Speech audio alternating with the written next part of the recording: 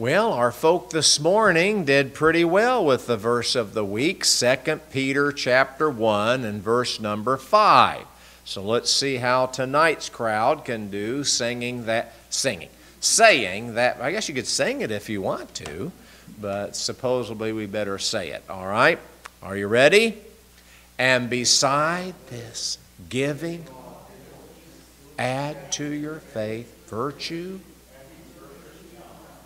All right, very good. Now go on to verse number 6 for next week, learning all of these virtues as they're called in this particular passage. Well, tonight we're going to study another of the men in the Bible. It's certainly exciting to read and study about these particular men. I suppose I get more benefit than you, because I have to look and search and find things out about these men in the Bible. And so it's been a blessing to me to look at all the men we've studied, Old Testament men, now New Testament men. We're winding down all that we're going to be studying as far as men of the Bible real soon. But tonight we come to a man named Philip. Now you might say, Pastor, we already studied Philip. And you're correct. We studied Philip the apostle. Actually, there are 4 different Philips in the New Testament. This Philip is not the same as Philip the apostle. But we also find that the other particular Philips are found, well, one is called Philip the Tetrarch.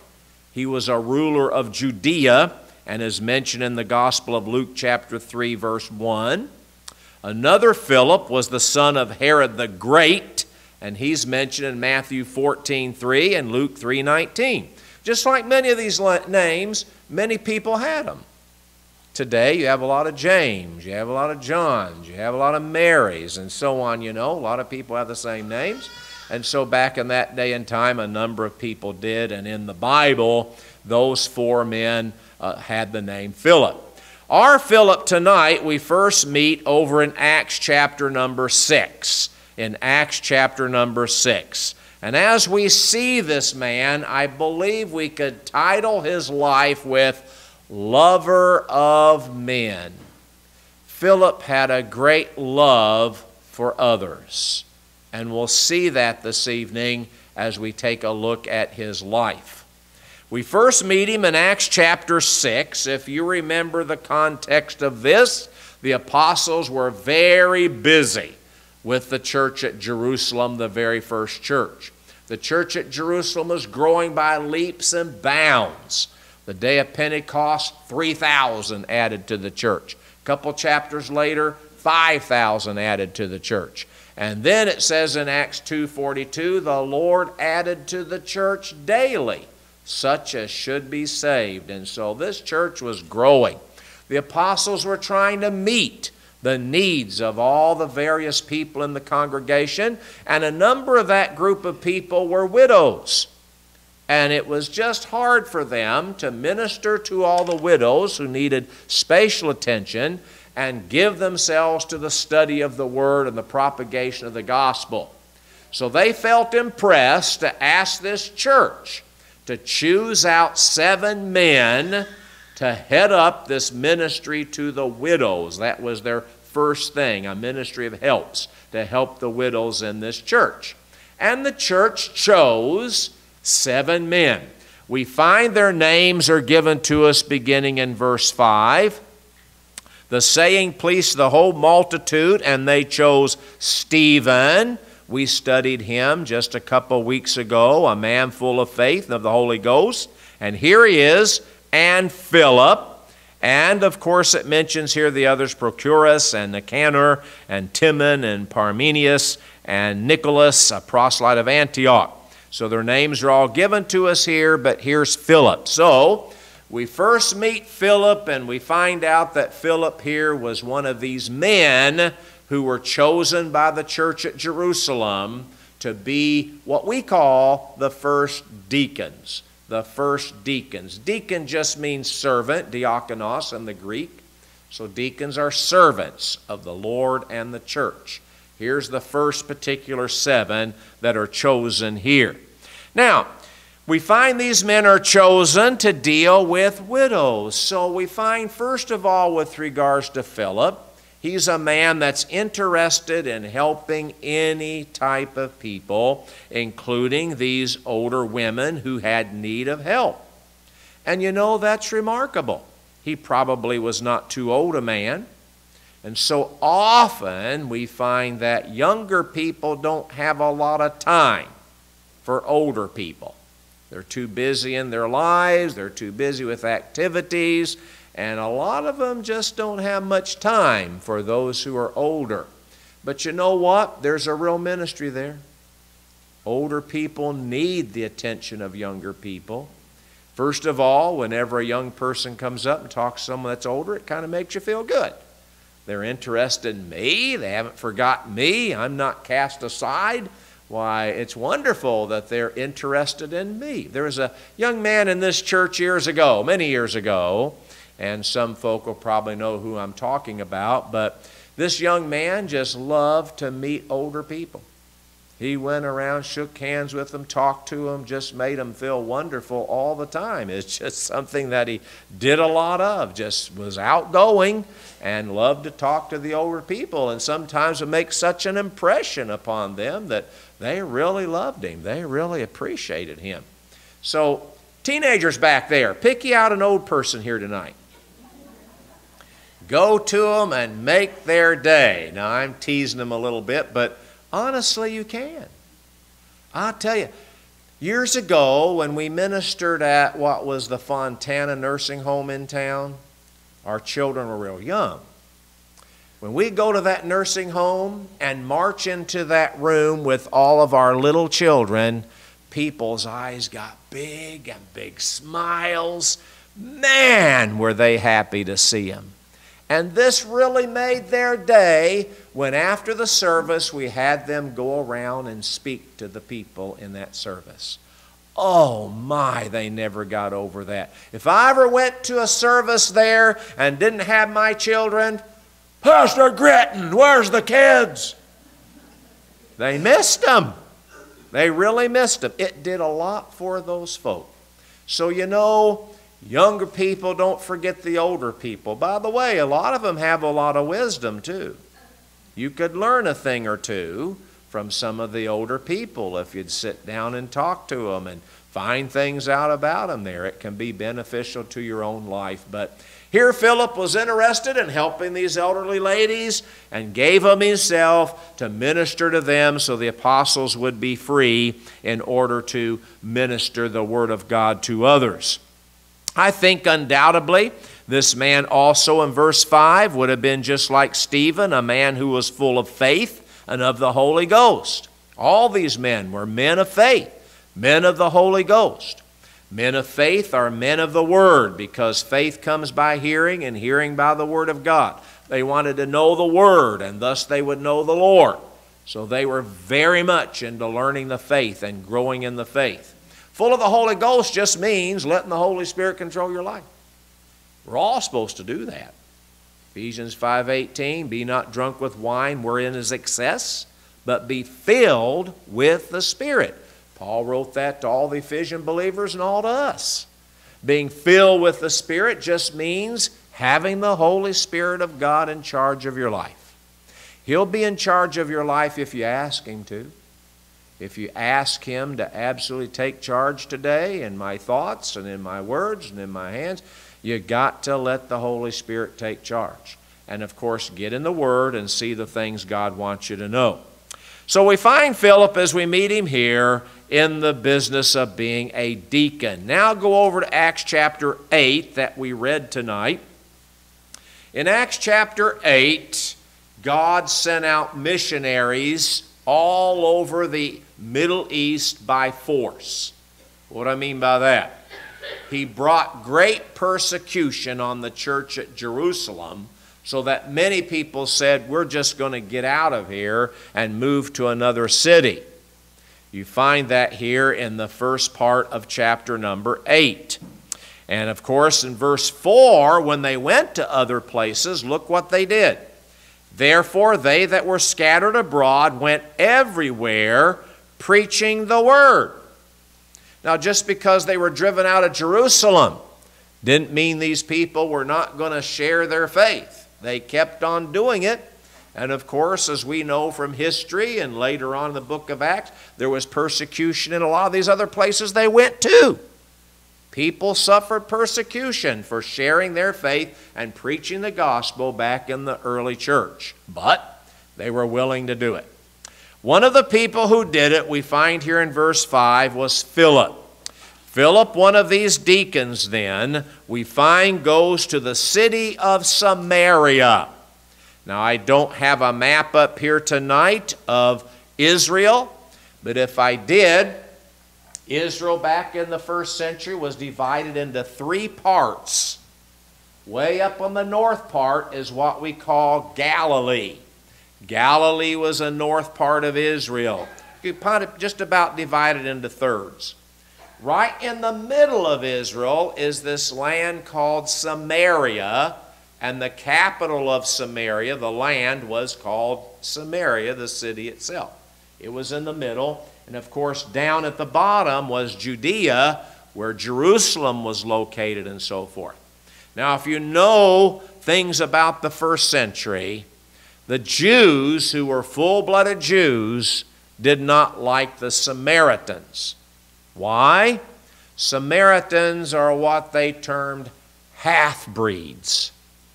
Way back, when the Assyrian army conquered all of the northern kingdom of Israel, when the kingdoms were split into 2 sections, the Assyrians moved a lot of their people into the northern kingdom, took a lot of the people out of the northern kingdom, and assimilated a lot of Gentile people amongst the Jews. Well, in the normal course of things, the Jewish people there married with the Assyrian people, and others that were there, Gentiles, formed what we know as the Samaritan people.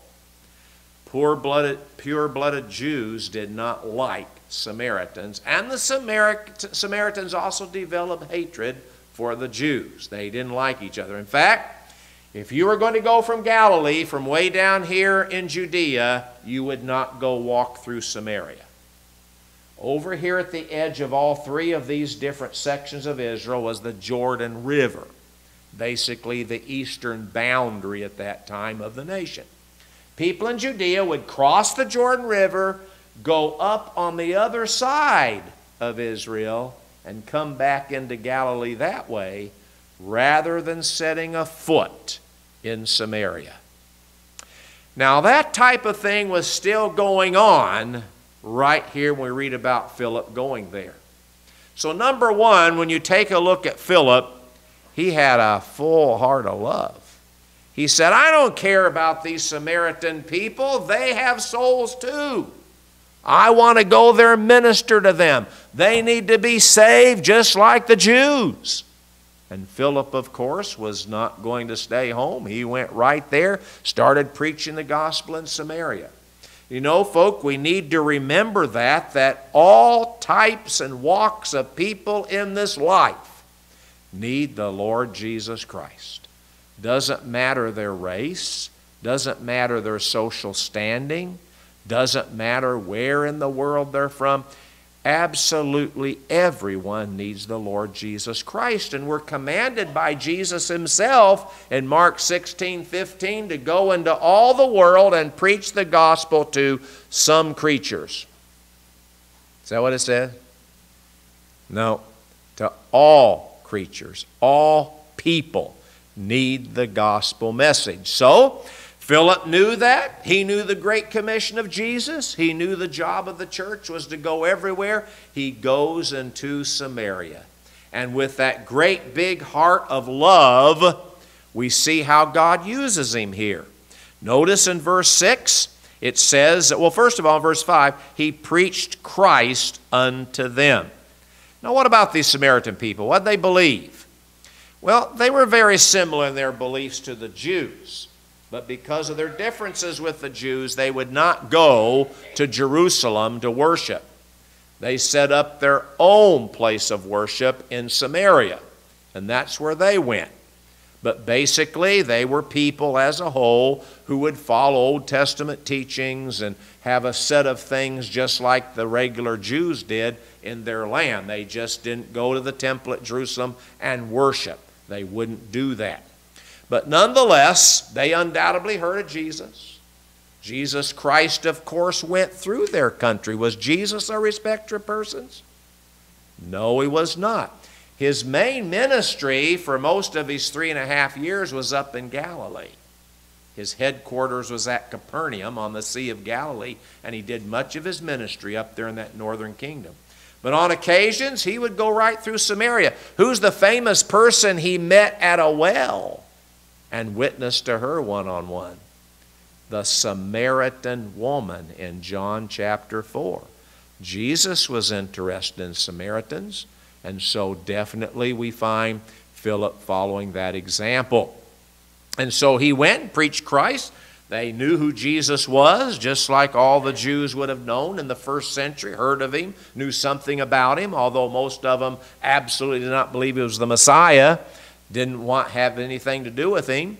That was certainly the case when it came to most of the Jews. But the Holy Spirit worked on hearts, and so some got saved. But look at the results of his preaching in verse 6.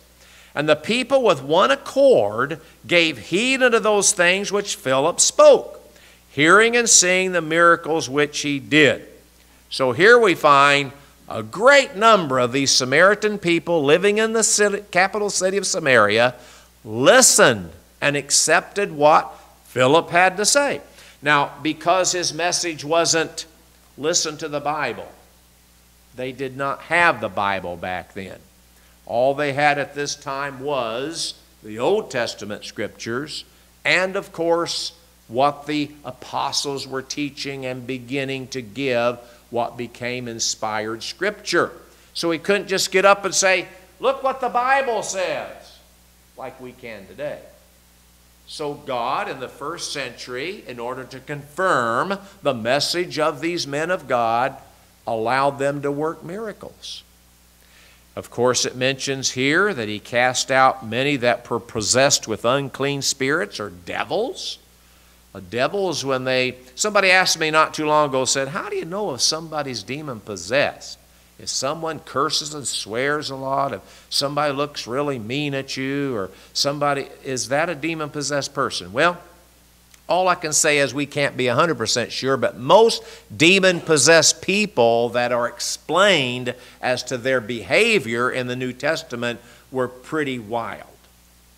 That was the maniac of Gadara that ran around naked in a graveyard and was stronger than the chains they tried to put on him. I mean, superhuman strength. So, he was very wild. Others, of course, the demons would come over people and cause them to have epileptic type seizures, and some people would run through fire, and just a lot of crazy things under demon possession. So, when it comes to demon possession, that's the type of thing that he was probably dealing with. And of course, here we find that he also healed people with palsies, and he healed people who were lame. And of course, when these miracles are happening, people could see the power of God was upon Philip. And they gave heed to his message, and of course, that led to many of them being saved. And in verse 8, when people get saved, what happens? There was great joy in that city. There's no joy like the joy that can come to your heart when you know the Lord Jesus Christ as your Savior. Jesus came, according to John 15, to give us joy and wants our joy to be full. And in John 15, he says the key thing to your joy being full is you abiding in me and me abiding in you. Listening to my words and abiding in them. That's a key thing to having joy. Read that passage sometime. But Jesus wants his people to have joy. And here, when these people accept the Lord, there is great joy. So Philip had a great ministry here. But Philip also was very sensitive to the Holy Spirit's leading. We need to be that way. There's some people out there that have probably heard the gospel from other people, may have heard something on the television, read something in a pamphlet, but they've been awakened to the gospel message. And someone may just come along, if we're prompted by the Holy Spirit, and they're ready to receive Christ as Savior. I've had a few of those in my ministry. Philip is going to be one that has that type of experience too. Please notice, if you will, in verse 26, here we find him again. And the angel of the Lord spake unto Philip, saying, Arise and go toward the south unto the way that goeth down from Jerusalem unto Gaza, which is desert. And he arose and went. Now, when the Holy Spirit's impressing upon you to do something, don't say no. That's quenching the Spirit. Quench not the Spirit, it says in 1 Thessalonians chapter 5 and verse number 16. We are supposed to listen to him.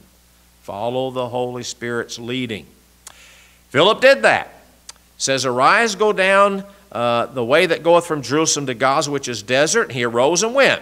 Behold, a man of Ethiopia, a eunuch of great authority, under Candace, queen of the Ethiopians, who had the charge of all the treasure, so the treasure of that country, had come to Jerusalem for to worship.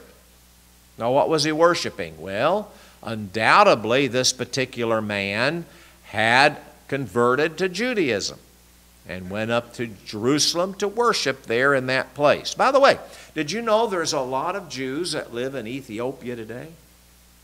As a matter of fact, it's kind of fascinating, but there's been a lot of reports that the Ark of the Covenant has been in Ethiopia. Supposedly, Israelis flew it back to Israel maybe 30 years ago. This private jet showed up there. Nobody knew what's going on and flew to Ethiopia and flew back. And so now it's supposed to be under lock and key by the people who are part of the Temple Institute. I talked about them on a Wednesday night getting ready to build the temple. Now, whether that's true or not, I do not know. Do you know the Ark of the Covenant's been gone ever since the Babylonian captivity? Whenever Nebuchadnezzar destroyed Jerusalem, the Ark of the Covenant was gone. So nobody's seen or heard from it. And it's not important to worship the Lord anymore. I suppose the Jews would not want to have a replica of it in the temple whenever they have the temple rebuilt for the tribulation time. But this is interesting. I saw a news report on this. A number of the churches now, churches down there in Ethiopia, have replicas in them of the Ark of the Covenant. They've made replicas, and they're in their churches. So some people say, well, for them to have those replicas down there, they must have had the real thing. I don't know. But nonetheless, there's a lot of Jewish worshipers in Ethiopia to this day. And so we find that maybe this man was a key to that. Anyway, he was worshiping in Jerusalem. But in verse 28, it says he was returning, sitting in his chariot, reading Isaiah the prophet. Good place for Jews to read. Especially if you can get them to read Isaiah 53. Because the things that are explained there about Jesus coming into the world are fulfilled in the New Testament. It has some great things to get their attention, Isaiah 53. So maybe he was reading there, somewhere in Isaiah. Then the Spirit said unto Philip, Go near and join thyself to this chariot. And Philip ran thither to him and heard him read the prophet Isaiah and said, Understandest thou what thou readest? And the man was very honest about it. He said, How can I, except some man should guide me? And he desired Philip that he would come up and sit with him. The place of the scripture which he read was this: He was led as a sheep to the slaughter, and like a lamb dumb before his shearer, so opened he not his mouth. In his humiliation his judgment was taken away, and who shall declare his generations? For his life is taken from the earth. So notice here he's reading in Isaiah, and the eunuch says here, I don't understand this. Is the prophet talking about himself? Or is he talking about someone else? Well, notice what verse 35 says.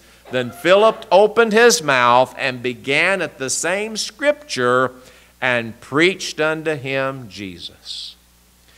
Philip spoke to crowds in Samaria, but he also has led the Spirit to deal one-on-one with someone. And you know what, folk, I want to mention tonight, this one-on-one dealing with people is the most effective in our day and time. Reason? It's hard to get people who don't know the Lord to come to church. You invite them till you're blue in the face. It's hard to get them here. Now, sometimes we give little incentives like a friend day to bring your friends out. Those have been the most successful times to get people in the house of God when we have a friend day. Used to be people would come out some to revival services, but boy, anymore it's like pulling teeth. You can invite 50 people, and if one comes, you're doing good.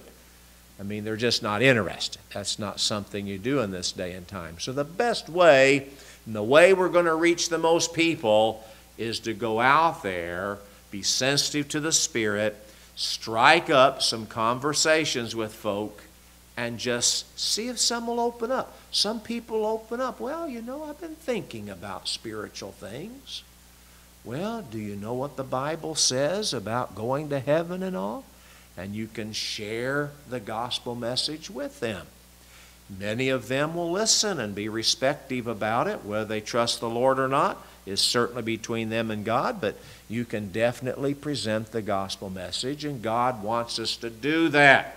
We need to be sensitive about the fact the Lord is interested in saving all people, and it never hurts to ask people as they come across your path and you have the opportunity, do you know you're on your way to heaven for sure? Or if you died today, what would happen to you? Now, of course, most people say, well, I'm hoping I'm going to heaven. That's the word they use. A lot of them say, hoping. And so ask them, well, how do you hope to get there? And of course, a lot of people say, well, number one answer of somebody that's been in church is, well, I was baptized. I was baptized. I was baptized. And of course, baptism is a wonderful thing, and all Christians need to be baptized, but it does not save you. Salvation is a personal relationship with Jesus Christ. We have to repent of our sins and receive Him as our personal Savior to be saved. But a lot of people put a lot of stock in baptism. Well, there's something about here now as we read on about Philip that'll touch on that very subject. Notice here as he preached to him Jesus and told him all about who the prophet Isaiah is talking about, that Jesus is the one fulfilling all of this. It says they went on their way, they came to a certain water, and the eunuch said, see, here is water. What doth hinder me to be baptized?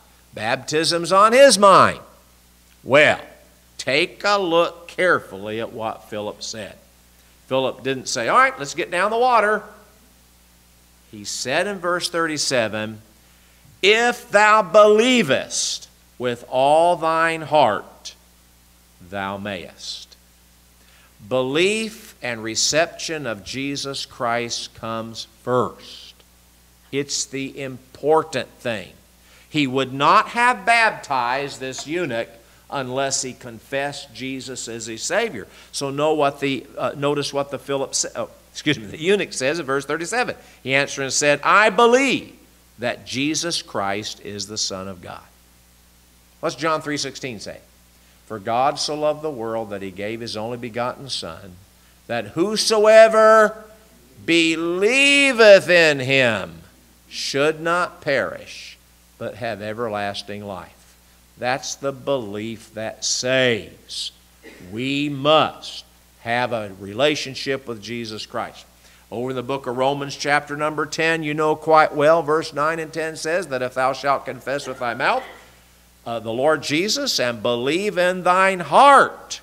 Remember here, Philip said if you believe with all your heart, you got to really mean it from your heart. Now a lot of people, sure I want Jesus, but they'll just pray with you or just, interested sometimes to get you off of their back.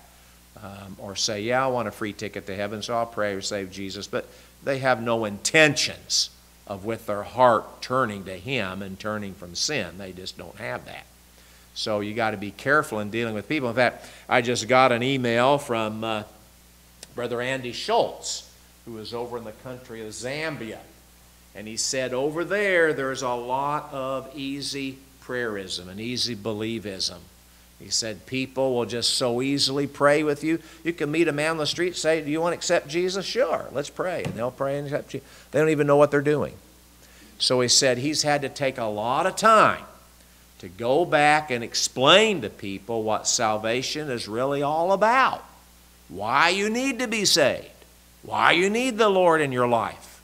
He has to go back to step one and see people really be converted, because a lot of them have misunderstood over there. So, if thou believest with all thine heart, you're saved, then you can follow the Lord in baptism.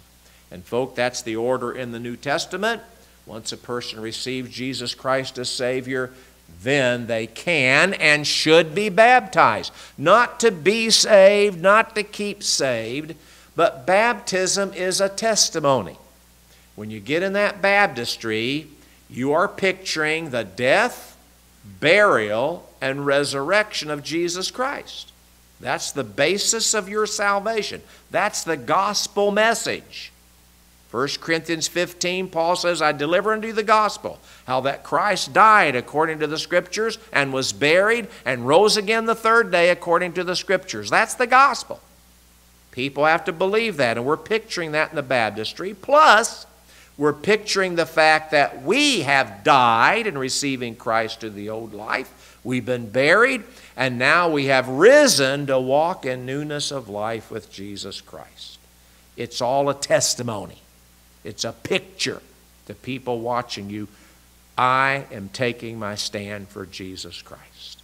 That's what baptism is all about. There's hundreds of verses about being saved in the New Testament that have no baptism connected with them. Very few verses have baptism connected with them, because you're saved by faith in the Lord Jesus Christ, plus and minus nothing. Ephesians 2, 8, and 9 say that. For by grace are you saved through faith, and that not of yourselves. It's a gift of God, not of works. Baptism is the first work you do to follow Christ. You decide to get in the baptism and be a testimony for Him. But it's not the gift of God. That is the Lord Jesus Christ and receiving Him as Savior. Well, Philip here commanded the chariot to stand still. They went down, both of them, into the water. By the way, you'll notice there's no sprinkling here.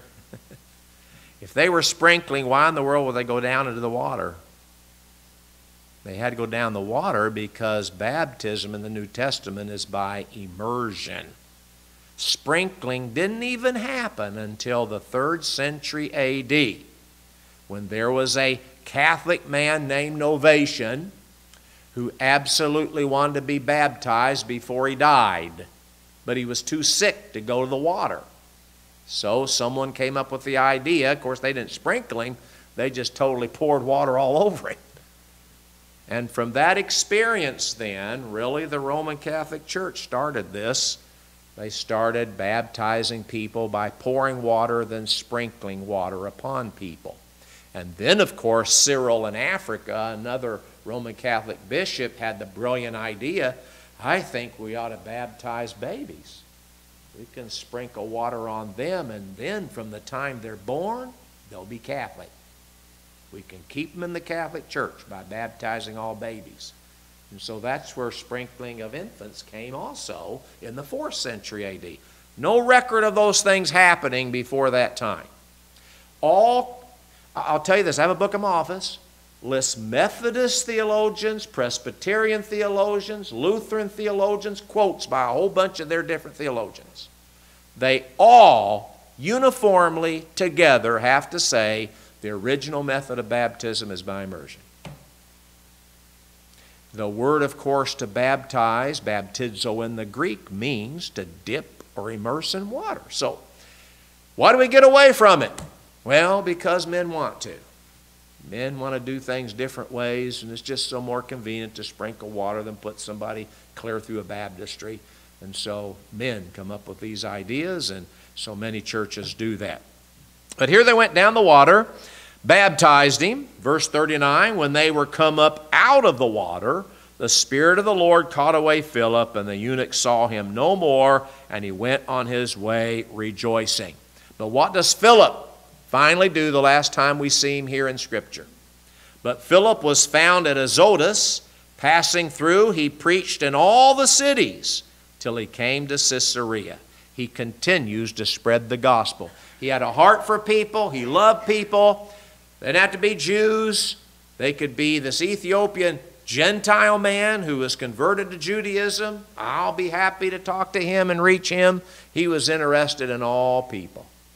You know, folk, that's the way we need to do. Don't shy away from someone because they look a little gruff. Don't shy away from someone because they're not your particular race. Don't shy away from someone just because they seem to be foul-mouthed. You know, the only way somebody's going to clean up their mouth is if they get saved. The Lord's got to get a hold of their heart and change them. So, you know, you got to minister to all people, witness to all people. The Lord wants us to. All people can and will be saved. But the key is, as we learn from him tonight, from Philip tonight, the key is we must have a heart for people. Do we? Are we just satisfied with being with me, myself, and I? My family? My friends? I know we have to get out of our comfort zone to meet people, but we need to do it because people need the Lord. And as I said, for the majority of the time, we have to try to meet people individually like Philip did here in this day and age. It's hard to get people to come to church, so we got to go to them and explain the gospel to them. And you might be surprised. You might run across someone sometime who absolutely, you know, is ready to receive Christ. Sometimes even by tract. Years ago, in my first few years of pastoring this church, there was a lady named Penny McBride. Some of our folks still know her. She was a waitress at the Sea Merchant restaurant, was up there where there's a Mexican restaurant now in North Cunningham. A couple from Covington, Kentucky were passing through, ate their lunch there, left a tract on that table. They went on. Penny McBride was their waitress. She got that tract and read it, and the Lord spoke to her. So she wound up calling them. They had the number on the back there for themselves. Calling them down in Kentucky, saying she read the tract, was interested in more information. So that couple had a pastor in their church who happened to go to the school I went 2 years ago, Tennessee Temple in Chattanooga, Tennessee. So he called down to the university to see if they could find a pastor up here in Champaign-Urbana area. Well, they found me. So then I was able to contact Penny McBride, and was she ever ready to receive the Lord as her Savior? What a blessing that was. From a tract. But of course, apparently she was convicted about her lifestyle and the way things were going in her life at the time anyway.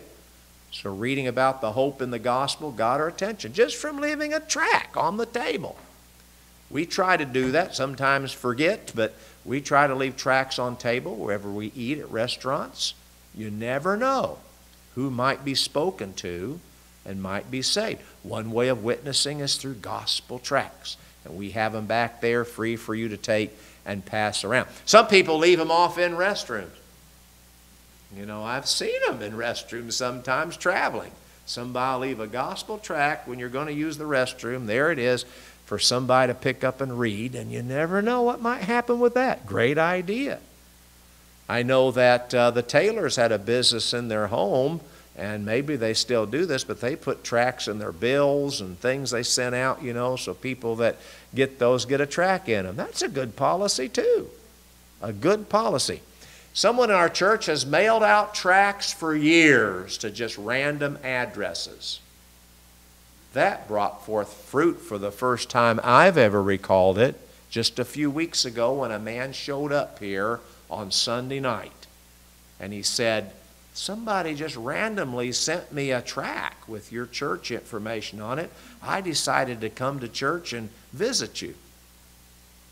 Paid off. You don't know how the Lord might be working if we will just be faithful, folk, to evangelize, to spread the gospel. Philip, a man who loved people, loved the Lord, loved people, wanted to share the gospel, and the Lord used him mightily in Samaria and beyond as he ministered to others. What about us? Are we willing to love people, be concerned for people, share the gospel with people? I trust we might just be renewed to that effort here tonight. Heavenly Father, thank you for this time around your word and being able to study about Philip the evangelist, as we call him, a man who was chosen to be one of the first deacons, a man full of faith in the Holy Spirit, wanted to absolutely help in any way he can. And he started his ministry to widows there in the church at Jerusalem. When the church got persecuted, went from there, Lord, into Samaria, a very difficult place for a Jew to go. But he went and shared the gospel. You were with him, empowering him, and many people in Samaria there came to know the Lord through Philip's testimony. But he was sensitive to you to be led there in the wilderness and talk to an Ethiopian eunuch who was traveling in a chariot. And Lord, we need to be sensitive to you. If we meet somebody and we just feel that tug in our heartstrings, you ought to speak to this person, I want to speak to this person, then Lord, help us to do that. They may be waiting for someone to explain to them the gospel message and be saved. Help us to be sensitive to the Holy Spirit like Philip was. Give us a love and concern for others. Time is running out and people need the Lord. So use us even this week as we go from here. In Jesus' name we ask these things. Amen.